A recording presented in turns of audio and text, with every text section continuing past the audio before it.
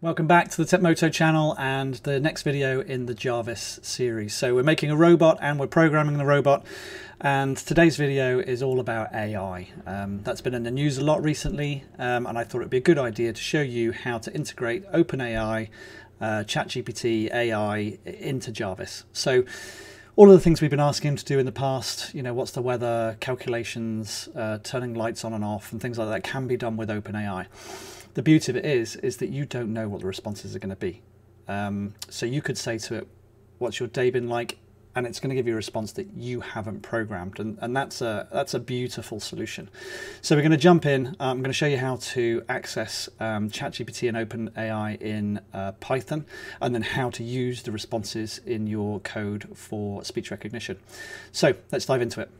Okay, so the first thing you're going to need to do is install the libraries that your computer program is going to need to run.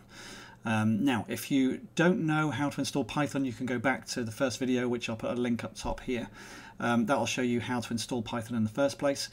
If you don't know about libraries and what they are and how to install them, there's another video here and a link that'll show you how to do that too. Okay, so I'm going to be jumping between me and my screen so you can see what I'm doing. The first thing we need to do is open up our command prompt. If you haven't linked to your command prompt, you'll need to follow the video earlier on how to do that, so that when you install things you can do it from a path. But the first thing we're going to need to install is pip install OpenAI. So that will install the OpenAI library. Now the next one we need to install is pyttsx3, which is the library you need to run your speech recognition. If you're already following this series and you've got to this point, you'll already have this library installed, so you don't need to do this. But for those of you that don't have it installed, it's pip install pyttsx3. And then the last one you need to install is your speech recognition. So again, pip install speech underscore speech recognition. Now that installs all of your libraries. That's everything you need to run this piece of software. But there is one more thing you've got to do before you can get into the code, and that's get an API for OpenAI. And so we're going to jump to Google. We go to the OpenAI website, which is just platform.openai.com. Takes you to their website. Now you will need to start your own account. I'll leave that for you to do because it's fairly straightforward.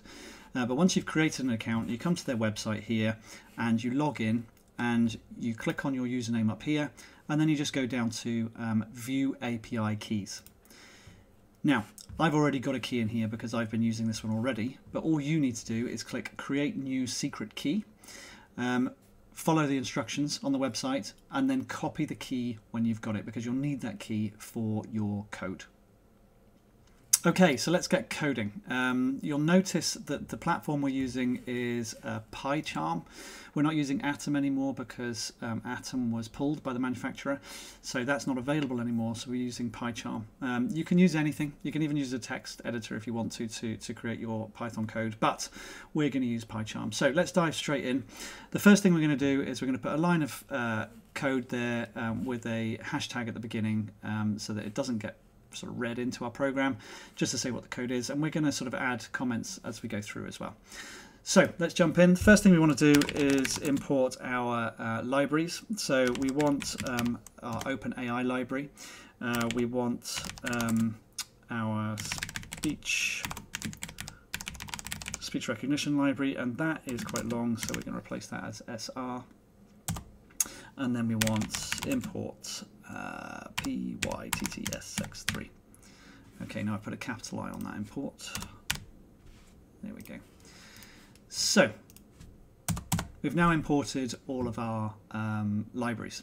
So the next thing to do is to set up our key. So let's just put a note up in here, API key, and then we're going to write OpenAI, which is the library, dot API underscore key, and then we're going to put our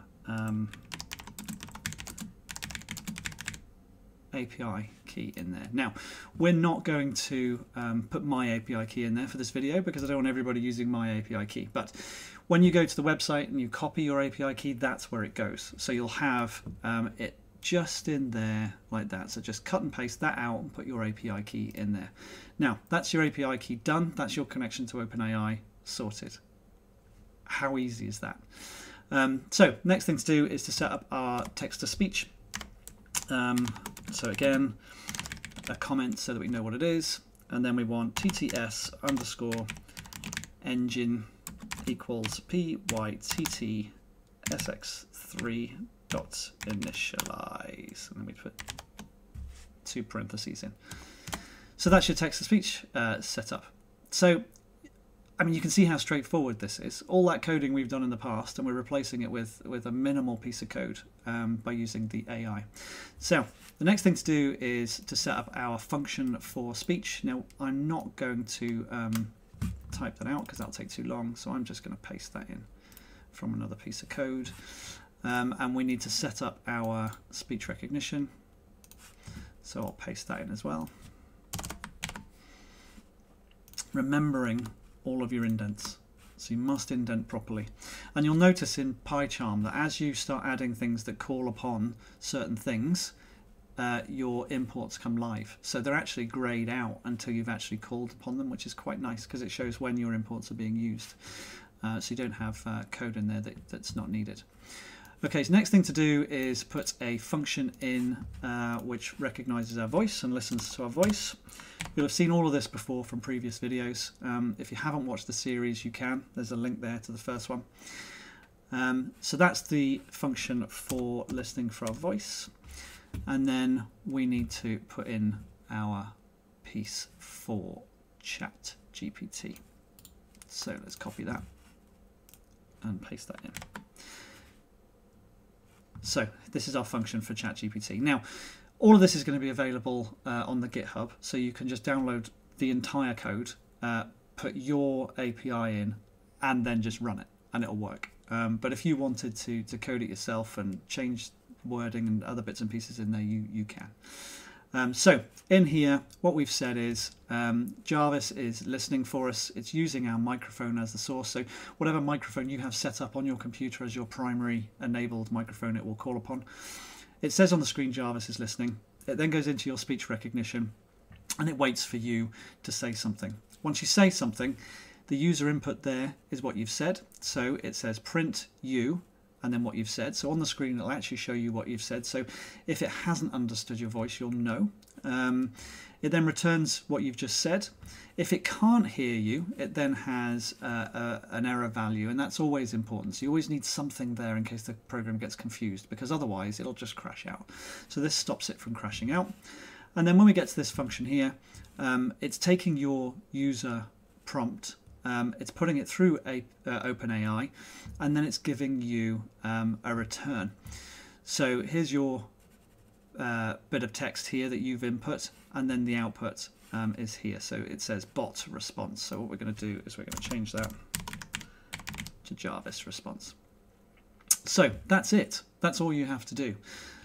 That 55 lines of code will effectively do everything that you've done so far on this series. So if you think about it, the piece of code we wrote for a calculator, you could just say, you know, this is my sum, work that out.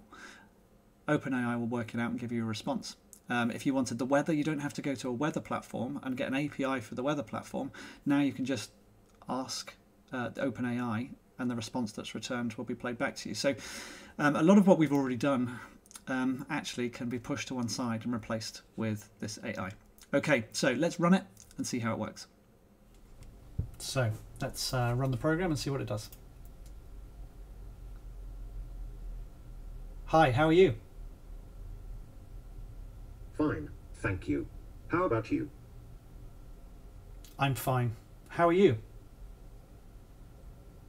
Not bad. What's up? Nothing much. I'm just making a YouTube video on how to program AI into my Jarvis robot.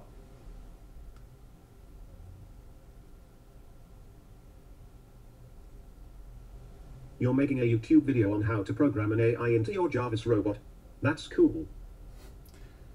It is cool. In fact, this program is you. How does that feel?